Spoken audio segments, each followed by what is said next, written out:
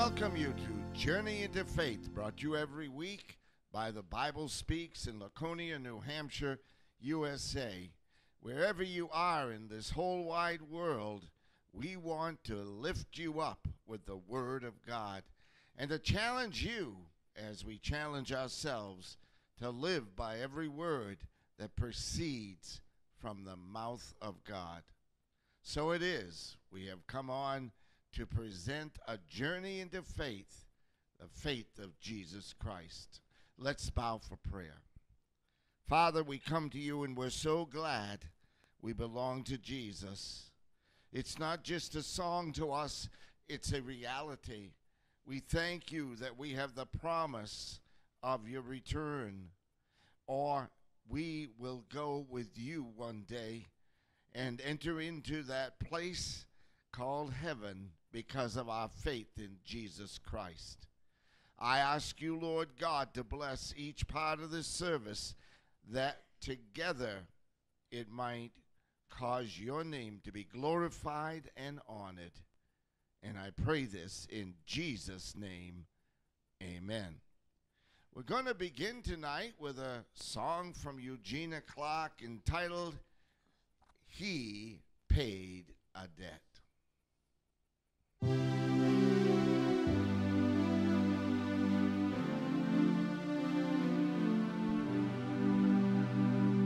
He paid a debt he did not owe. I owe a debt I could not pay. I needed someone to wash my sin away.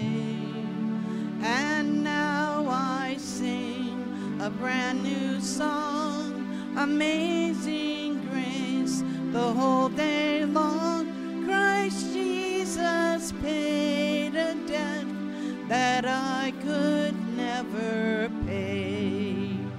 He paid a debt at Calvary. He cleansed my soul and set me free. I'm glad that Jesus did all my sins erase. Now I can sing a brand new song, Amazing Grace, the whole day long. Christ Jesus paid a debt that I could never pay.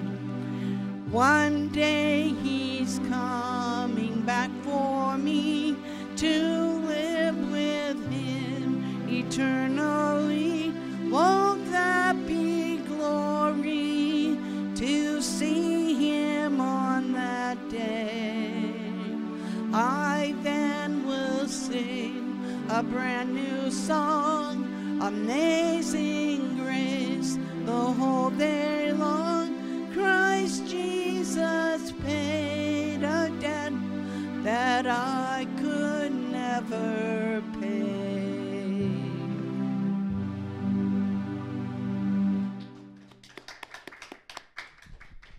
Thanks, Eugenia. That's a wonderful song. I'm going to read from the scriptures tonight from Psalm 77, verses 1 through 14. I see people are already standing for the word of the Lord. I cried out to God for help. I cried out to God to hear me. When I was in distress, I sought the Lord. At night I stretched out untiring hands, and I would not be comforted. I remembered you, God, and I groaned. I meditated, and my spirit grew faint. You kept my eyes from closing. I was too troubled to speak. I thought about the former days, the years of long ago. I remembered my songs in the night. My heart meditated, and my spirit asked, will the Lord reject forever? Will he never show his favor again? Has his unfailing love vanished forever? Has his promise failed for all time? Has God forgotten to be merciful? Has he in anger withheld his compassion? Then I thought, to this I will appeal. the years when the Most High stretched out his right hand. I will remember the deeds of the Lord. Yes, I will remember your miracles of long ago. I will consider all your works and meditate on all your mighty deeds. Your ways, God, are holy. What God is as great as our God? You are the God who performs miracles. You display your power among the peoples. Precious Heavenly Father, we thank you for your word. As Pastor Horn comes forward to preach this message, God's 7 wonders, just open our hearts and our ears to hear and put into practice what is being preached tonight. In Jesus' name I pray. Amen. Thank you. You may be seated. How important it is to remember what God has done in the past. The psalmist is saying there, I'm miserable. Things aren't going well. What is his solution? To remember how God was faithful in the past and that God will be faithful to him again. He's going through a dry spell, but the dry spell is only for a season, and it is to test whether he's going to trust God in the dry spell or he's going to think God has abandoned him. We need to look at how God has been faithful all the days of our lives. When we go through the trials of life, we must face it. There are some wonderful days that God has shown his grace, his mercy, and his love to us. And if we don't really live in that contemplation, then what will happen? We will get more and more and more dejected in our thought pattern. And God knows that the test is to prove us, not to destroy us. Tonight I want us to look at the 7 wonders of God. There were 7 wonders of the ancient world, and you can look in history and find those 7 wonders that are mentioned there. There are 7 wonders of this modern world, and we haven't got time to go into those. However, there are 7 wonders that God has shown to us in Scripture.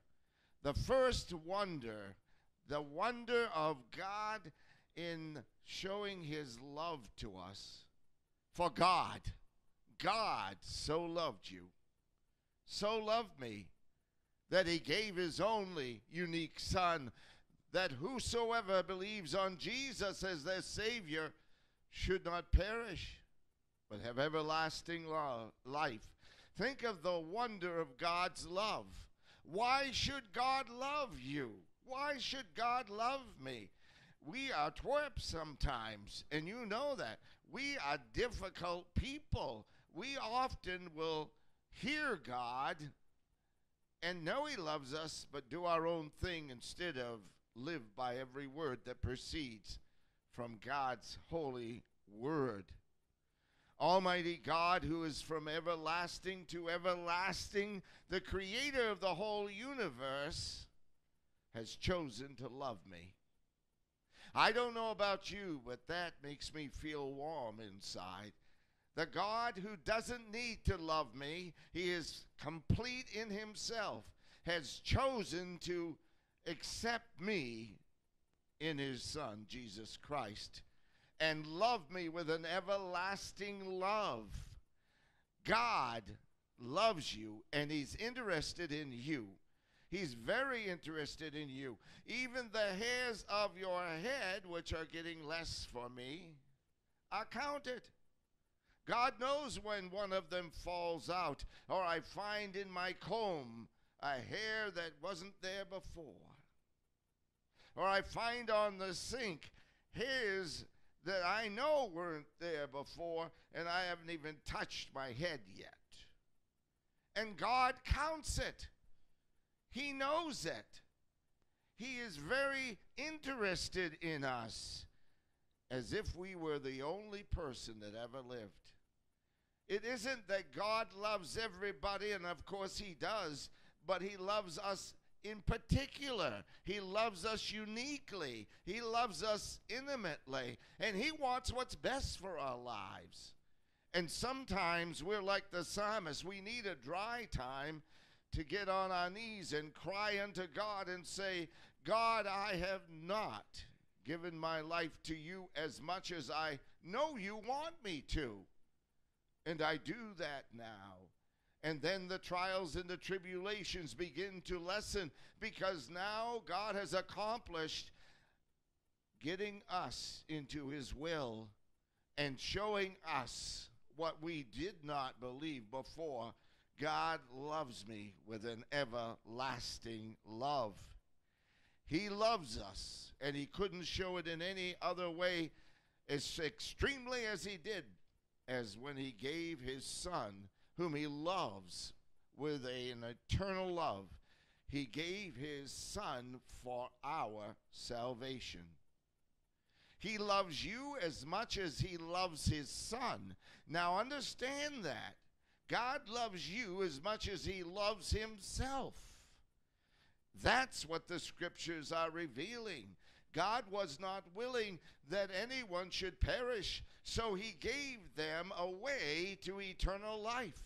But the problem is many people don't accept that way.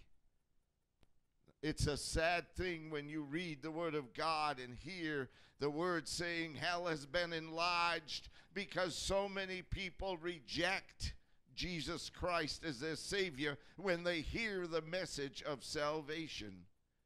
And then it must hurt God when his people who have accepted him choose to live half-heartedly for Jesus Christ and not surrender it all. I know that many people that sing that beautiful song, I surrender all, have not yet surrendered all. That's a very clear thing, for in our day, the lukewarm church is that kind of a church. And I hope that you and I have done that. As far as I know, I have, but God will show me if I have not. Because God loves me so much, he's going to continue to mature me. I'm still on my way to maturity. It's like that person that said, there's a sign on my back, so don't judge me. It's called under construction. God is continuing to make me more like his son, but it's with my permission. God will not do that unless I want him to do that.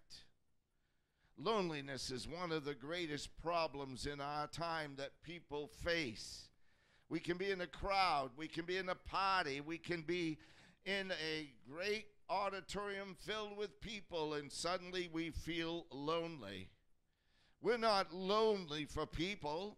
People say, I need more people around me. I need more friends. You can be in the midst of tons of people, and yet that loneliness begins to invade. It's a loneliness for God.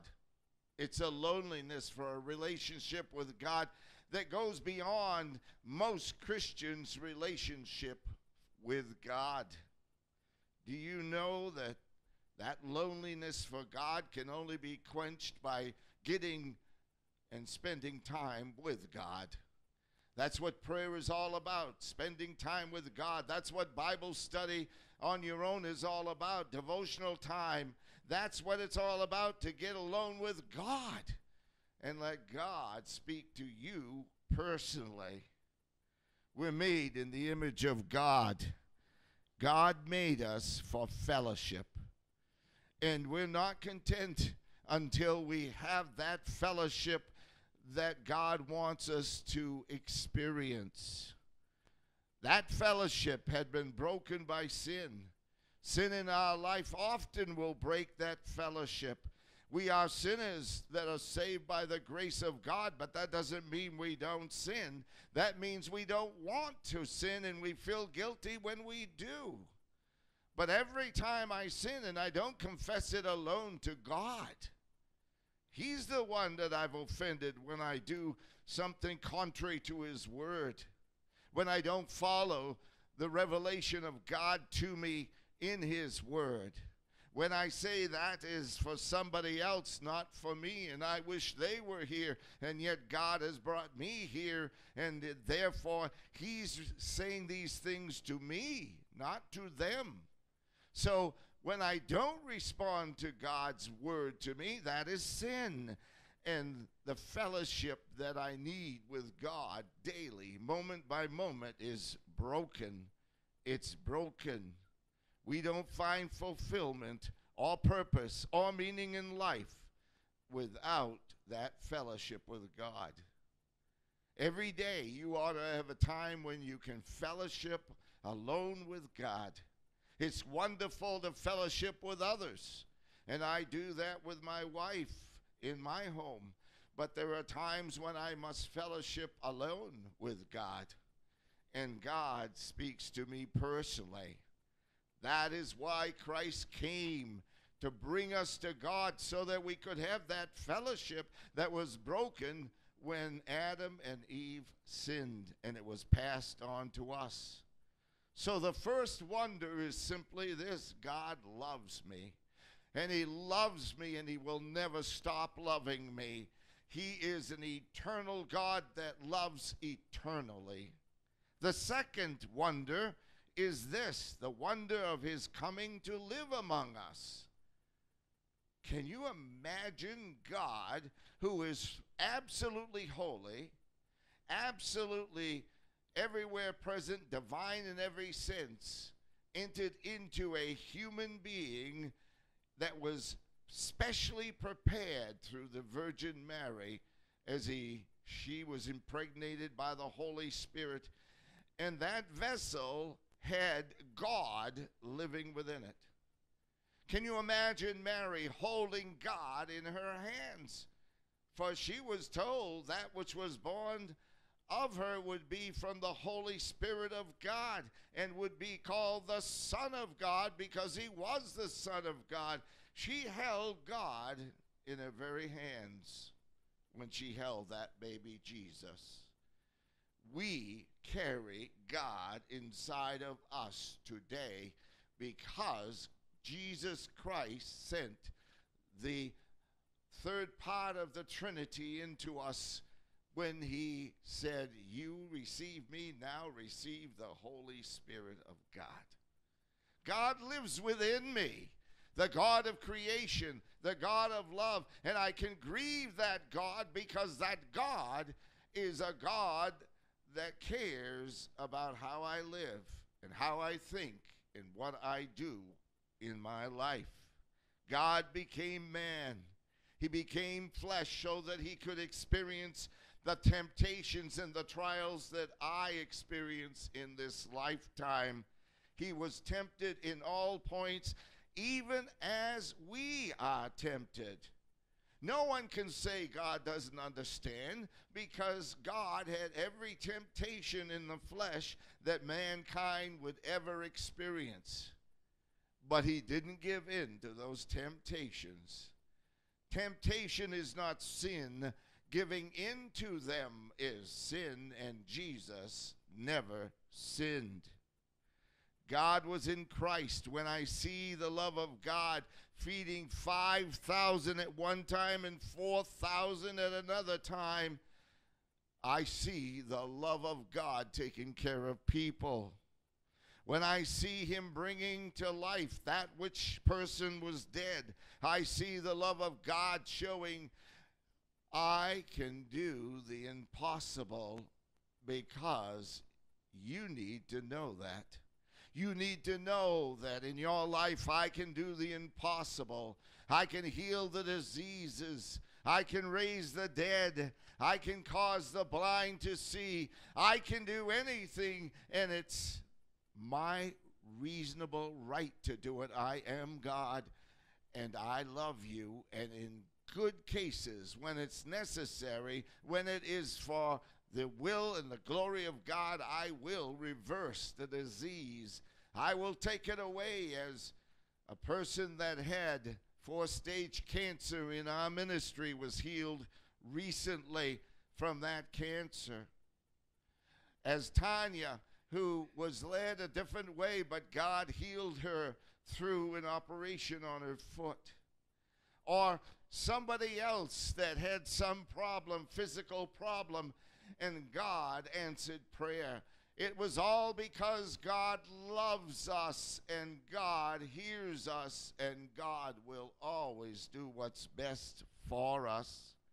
When I see Jesus rebuking the hypocrisy of his day and the false teachers of his day, I think God cares about what I listen to. There are many false teachers on the satellites and on the television sets. There are many people that embrace another gospel. You can't find it in the Bible. It's their version of God's gospel. And we are told that they should be castrated by Paul if they preach any other gospel than the gospel of Jesus Christ. He had no tolerance for people that would lead God's people astray, that would lead God's people to not believe God would take care of them. There is a third wonder, the wonder of the cross. We can never understand the depths of God's love until we understand what happened when Jesus said, my God, why have you forsaken me?" As he cried from the cross, and God the Father turned his back on his Son because his Son became our sin as he paid for it on that cross. What happened in that moment?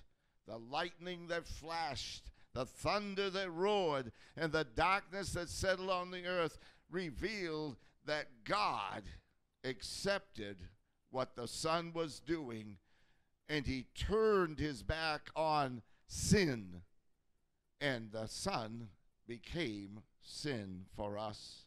Scripture says the Lord hath laid on Jesus Christ the iniquity or the sins of us all. And it also says, who in his own self bare our sins in his own body on that tree. He did that because he loves me. He did that because he cares about me. Jesus Christ was dying on that cross, not for himself, but for you and for me. He wasn't just dying a physical death. He was dying a spiritual death to his Father. No longer was that fellowship there that God had had from the very beginning. There had never been a separation of the Father, Son, and Holy Spirit. But now it came as the Son took my place. Oh, my friends, how he loves us. How he loves us. And he showed it on that cruel cross. Scripture says he became sin for us. He became guilty of adultery, murder, lust, greed, pride, and everything you can think of. He did that for you. He did that for me. He had never known sin. Now he was filled with it. You know, sometimes when I was a youngster, I got into the mud and got real dirty. I was filled with dirt. But thank God I knew a place I could get it washed off. And Jesus can wash you as clean as if you never sinned by receiving him as your Savior. The Word of God makes it very clear then. Jesus took it all, and all to him I owe. The fourth wonder is the wonder of conversion. Except you be converted and become as a little child, you shall not enter the kingdom of God.